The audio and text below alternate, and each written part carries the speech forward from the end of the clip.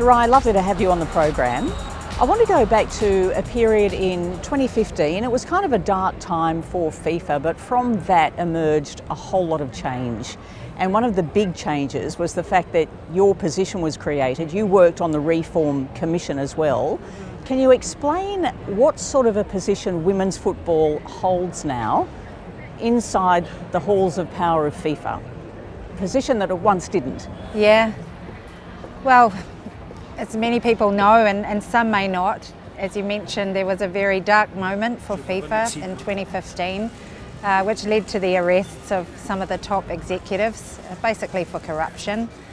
And although that was a difficult time for football, it presented this incredible opportunity for women's football. And basically, as part of this reform process that took place, it was recognised as the #1 priority and the biggest growth opportunity to football and to our sport today. And that was a very, very clear message from the Reform Committee to the organisation that the position of women in decision-making roles within football, from the top all the way down to the bottom, needed to be more. We also needed to have dedicated resourcing, ring-fenced specifically for the women's game. And all those 211 member countries around the world that belong to FIFA are constitutionally obliged to deliver women's football in their respective countries. And these are all things that we were able to put in as a result of the reforms. And it's been a little bit of a theme in my life. It's always moments of darkness that have led to amazing opportunities. And yeah, as a result, I'm sitting here talking to you today. There's a dedicated division for women's football. We have funding, investment. We have more teams and countries around the world participating than there ever have been before. The World Cup is the single biggest female sporting event in the world. I mean, I can go on and on and on. And it's incredible. And to be part of that journey, it's such a privilege. Part of that journey also is things like commercialisation of the women's game, and we know that can be a little tricky as well. Broadcasters, one particular group and a key stakeholder that have been a little slow to come to the party. Yeah. But what about all those other stakeholders? What about governments around the world in non-traditional women football powerhouses? Yeah. What about sponsors globally? Yeah. Like, how is the rest of the sector fronting up? Listen, it's always a case of FIFA needing to lead from the front and also needing to put our money where our mouth is. And that's something we've concretely done. It's something I'm pushing for every day. And it takes a concerted effort. You know, we have some very lofty goals for women's football. We're trying to have 16 million women and girls playing our sport. From a base of what? From a base of 30, so we're trying to double it. Commercially, we want this sport to be self-sustaining. At the moment, it's no secret, we rely very heavily on revenues from the men's game in order to deliver our sport, to deliver our World Cups, to deliver the development programs all over the world. And that's why we've now created a dedicated commercial strategy. We've unbundled the women's game from the men's game because we know there are organisations out there that want to invest specifically in women's football. And by driving that revenue through women's football, we can feed it directly back in. So it's commercial partners, it's broadcasters, but it's also governments. And one of the incredible things about working in FIFA, which I never realised in all my life that football had this power until I arrived in FIFA, is that when you have a FIFA jacket on and you're sitting in a board position and you ask for an audience with the government or with these big organisations, the door opens and you can sit at the table and have conversations that any other traditional industry wouldn't allow you that. And that's the incredible power of football. And women's football is that growth trajectory. And honestly, if people don't get on board, they're going to be absolutely left behind. As it bounces off the surface, Kerr nips in the mistake by Williamson. And Sam Kerr I'll talk a moment about, you know, some of those that have been left behind in the past and are playing catch up now. But when you talk about power, I think it's a really interesting discussion in sport. Yeah. Because it does carry an entree card, you know, that you might not have in other sectors. Yeah. But with that also comes great responsibility, doesn't there? Yeah. And sometimes those checks and balances inside organisations are lacking in sport. Yeah. I know that FIFA's held to account constantly. Big time. But what has that learning experience been like as well? Listen, I think what happened in 2015 was the greatest thing that could have happened to this organisation. You know, as a result of that, the reforms, everything that changed within the organisation was all for the better. And the checks and balances that are in place now are more stringent and tighter than any other sporting organisation in the world. We're very transparent about every dollar that we spend, where it goes. And it's hard sometimes because there is this misconception, and I get it, because of what's happened in the past.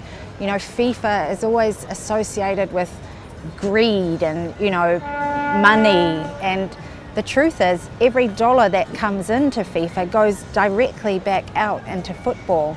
And it's something that I wish more people understood, rather than thinking that we're always trying to take, you know. And maybe that was the case in the past. In fact, it was. But it's totally not the case now. And I think the biggest indicator is the US government. I mean, the US government was very much a driver of the entire scandal that happened. And through this process in the years following the reform, FIFA was actually recognised as a victim. We had 300 million, I believe it was, in funding that came back to us. 300 million US. US. So about 440 million plus Aussie dollars. Exactly, yeah. Because throughout that, as an organisation, FIFA was actually a victim of those corrupt individuals that used their positions of power, you know, to misuse money and take back hands or whatever they were doing. And yeah, there are people like that in the world, but as an organisation, it's clear what we're trying to do. It's to grow football and to give opportunities to boys and girls all over the world, in every country, and we have 211, to play football. How much of that 300 million US that has been returned to FIFA has gone into the women's game? Because I know you've got like this 8-point strategy, I think it is, you know, and you were quite involved in writing that. Yeah. And programs all around the world, from grassroots through to the elite. Yeah. Mentorships, not just for players, but looking at coaches, looking at administrators. Yeah. Is some of that money gone into that? So that particular pot of money has gone to the FIFA Foundation. The FIFA Foundation is a kind of a separate organisation that is set up and funded through this and other funding from FIFA. And a big portion of their activities is focused on girls specifically and women's football. So yes, huge. And what you've listed there is also very much the bread and butter of what me and my team are doing on a day-to-day basis. People associate FIFA with the World Cups, which is fantastic. Those are mega sporting events, I get that. But what they often don't know is actually away from the World Cup and the shiny stadiums and those massive mega events, in those 4 years in between, we're working every day in countries all over the world, supporting them, funding them, resourcing them, capacity building, all these programs that you mentioned. And for me personally, that's what drives me. It's when you get to go somewhere like South Sudan. I've just launched a women's league for the first time, and you get to physically see and meet the young women and girls who are playing and feel their excitement and the impact. It's so rewarding, and there are very few organisations in the world you can work for that gives you that level of satisfaction in what you're doing. I know that you were a player for Samoa. You went on to be CEO of the football organisation there. We've just seen the appointment in South Africa of a new CEO of South African football. She was also a former player. Yeah. How much do those sorts of changes impact FIFA as a whole, as we start to see, you know, the shades of gender and people getting to the top Yeah. in what was pretty much a Eurocentric organisation. Yeah. A male Eurocentric, They an call it, ageing male Eurocentric. The pale, stale male. That's what they called it. You know what? It's amazing. Lydia, who's just been appointed the CEO in South Africa, incredible woman, amazing. Obviously a former athlete, so she lives and breathes the sport. She knows what it's like, but her business acumen is also massively on point. So big appointment, and I'm so proud of her. Like, she really deserves it. And her appointment has created a buzz. I mean, the fact that you asked me the question, you've heard about it, for me is amazing.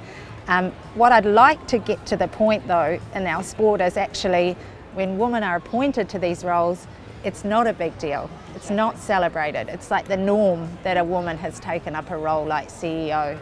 But you know what? It's making a big impact. The ripples are everywhere. The number of females who are in that position, CEO, in the 211 countries, I think is more than quadrupled. Since we've gone through this reform process. There are more female presidents now. We're still a long way from where we need to be. There are 211 countries and there are still very few that have female presidents, but we need to continue pushing. We now have 7 female members in our council. 6 of those positions are, I would say, quotas. They have to be females, but for the first time now through Europe, we had a woman run against men, and she is now voted into a position that's not a quoted woman's position. So these trends, we're starting to see them happen at the highest level, but also even at club level. You know, since I've been here in Australia these 2.5 weeks, we've had a chance to visit a lot of grassroots clubs. I've been really pleasantly surprised by the number of women who are leading these grassroots clubs, you know, and actually it is women who are really driving things at the community level. So it's good to see that filter all the way through. One of the great lessons from Qatar, I think, was that we saw the World Cup opened up to a whole new region. Both in the sorts of people that attended and even the teams that succeeded. You know, the story of Morocco was sensational. But Morocco is also going to be competing in the Women's World Cup here for the very first time. And you've got a bit of a backstory, haven't you, about that? You know what? The Women's World Cup effect, that's what I call it, it can never be underestimated. And what I mean by that is it is the biggest moment of women's sports. And in that moment, it's not just about what happens on the field and who eventually lifts the trophy. There's so much going on around it. And Morocco is a perfect case. In France, in 2019, 4 years ago, the president of the Moroccan Federation, he was at the final. He was in that stadium in Lyon. He saw the full stadium, the crowd going absolutely nuts. He witnessed the amazing spectacle that was happening on the pitch, the sport itself. He saw the commercial activation, the interest from all the advertisers, everything. And it impacted him in a massive way, and so much so that he went home and he invested massively into women's football. He bought one of the best coaches in the world, the former Olympique Lyonnais, the best club in the world in the women's game. He bought the coach, put him in place leading the national team. He created a program from U15 all the way to seniors. I went there. The facilities for under 15 girls, because of this investment, are better than some of the professional facilities I've seen for men in Europe. Like, this is how much it impacted him. And as a result of that, they've now qualified for the first time ever and will be playing here in Australia and New Zealand later this year. It's been interesting watching, I guess it started in the US. That was where the domestic league kind of really took off and set the benchmark. Now we've seen the European clubs and leagues taking over. But how far away is an equivalence, if you like, of quality domestic leagues in areas that currently don't have them? You know what, this is a really good question, and it's something that occupies a lot of my time. It's very clear in the men's game that there are certain regions that really dominate, and it's no secret, Europe, South America. In the women's game, we're starting to see a trend towards that same way. And what's really important for us at FIFA, particularly through events like the World Cup, that we try to rise all tides together. And there are big challenges around this. You know, some regions in the world, women are not even allowed to play or enter onto a field. Then you've got countries like current world champions, the United States, where they're fully paid professionals playing on a regular basis. It's some of the best known athletes in our sport. And we do a lot of work on professionalisation. One of the biggest things we can do is invest into the clubs, the leagues and the grassroots. And for me, competitions is important. We always talk about participation. We want 60 million women and girls, but honestly, if you don't have good competitions being played on a regular basis at every level, where are those girls going to go? Where are they going to go? So we put a huge amount of investment. We have a specific program which focuses on building and strengthening leagues around the world.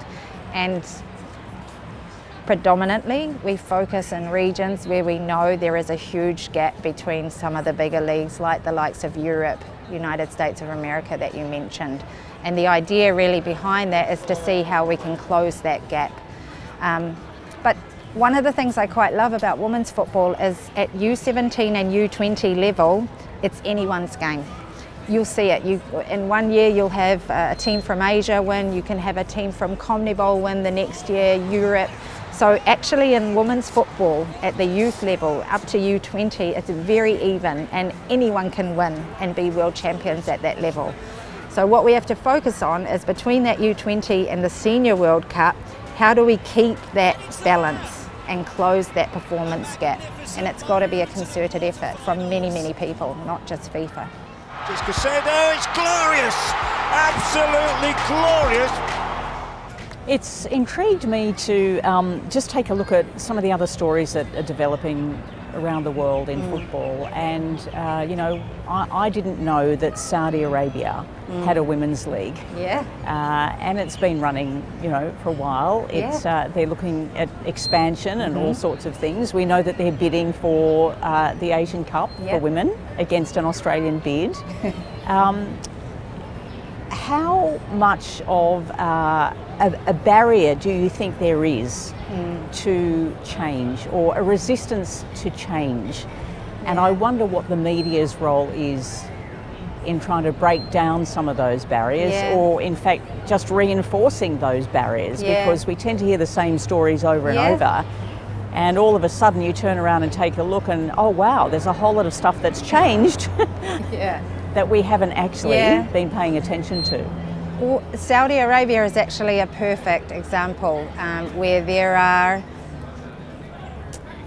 a lot of negative perceptions around that country, and in particular the position of women in that country. And admittedly, there are some very tough laws in that country that for those of us that were raised in the Western world and are used to what we're used to, we find them very difficult to accept.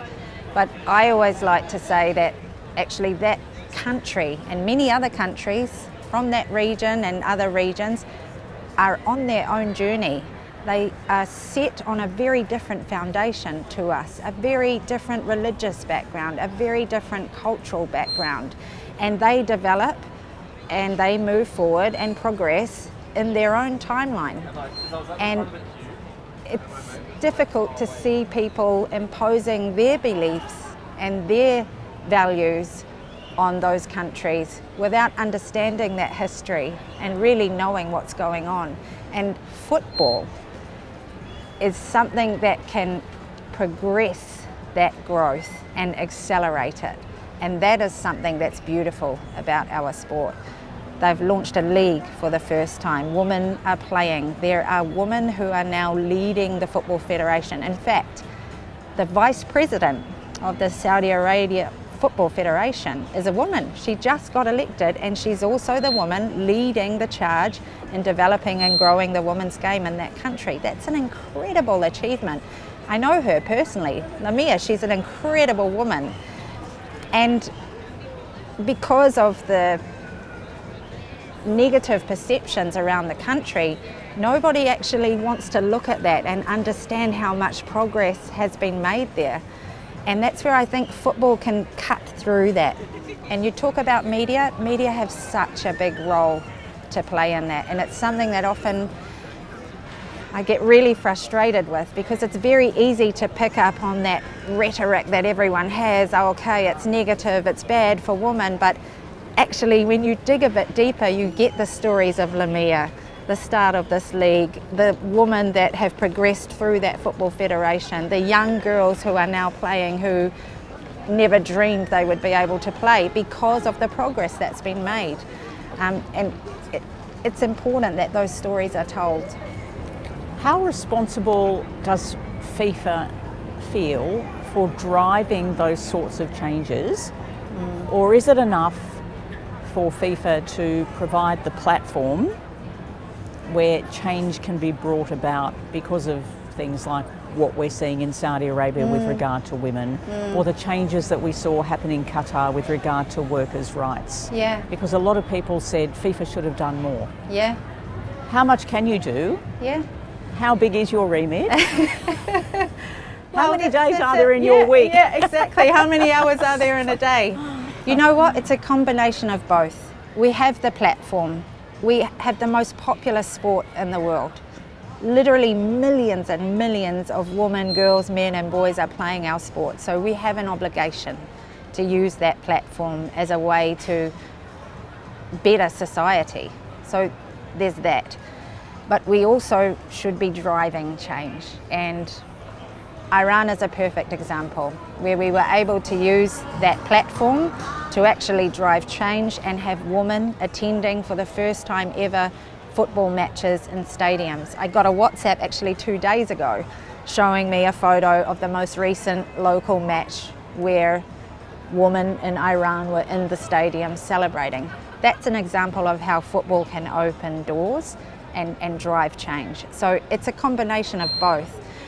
I often think people believe our remit is much more than what we can do. After all, we are only a sport, but we do not underestimate the power we have being the most popular sport in the world. And like I said, it can open doors that other traditional avenues cannot. When you're coming, representing FIFA, the biggest sport, representing football, there are conversations you can have that you otherwise would never be able to. And that's something that's really powerful and unique, and we don't take that lightly.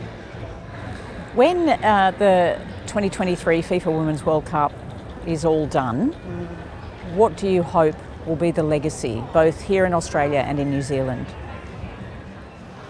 Well, first of all, there should be, I want to see it be the #1 participation sport in this country. And what struck me about Australia, which I didn't realise until they were awarded the hosting of this event, is how competitive the sporting environment here is. It's absolutely crazy.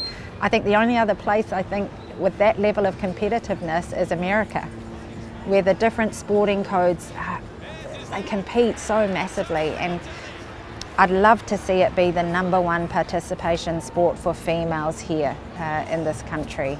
And not only in terms of participation on the field, but participation in decision making, in the administration, in technical roles in and around the pitches, in the boardrooms, and fans as well. You know, we were fortunate enough to be here when the A-League, the women's A-League final, you know, it was incredible to see a record crowd there, amazing, but I'd love to see that stadium full. And I think that will happen after this Women's World Cup. And the same in New Zealand. You know, we're always competing with rugby there. There's a much bigger lift to do in New Zealand in terms of growing the popularity of the sport. Here in Australia, the Matildas are massive. Everyone wants to be Sam Kerr. The team is everywhere. In New Zealand, we don't quite have that with the football ferns. There's some incredible athletes playing for some of the best teams in the world, but they're just not as known. So there, I would love to see those women being recognised for the amazing work that they do and the incredible athletes they are. But beyond New Zealand and Australia, the Pacific region for me is obviously very dear, having spent so many years in Samoa. and the wider Asia region as well. We've just got to break down those barriers and make sure that every opportunity that a young boy has through football is also there for every young girl. And just in closing, what role does Australia have in that, in the broader Oceania region? Yeah. Because after the World Cup, many of these nations will be back for the Olympic Games in Brisbane 2032, which Brisbane promised would be a Games for the region. Yeah. What can Australia do to help facilitate that growth and that change in Oceania? A lot, yeah. Through funding, through resource, and I know there's already a lot of that goes on through the Foreign Affairs here, but also expertise and capacity building. You know, people in the islands are so passionate about sport, and the raw talent that exists in the athletes there, honestly, the potential is limitless. But often what is missing is the business acumen and just the capacity building around the administrative side, the governance side, and that's something that I think Australia is particularly strong in. And I think it's about getting in to the environment of the country, because you can't come in with an Australian lens into a Pacific island. You need to know and understand the culture in that country and then tailor-make the support to the needs of that country. But I think Australia has a huge role to play in seeing sports grow and develop in the Pacific region. Sarai Bareman, thank you so much. Thank you.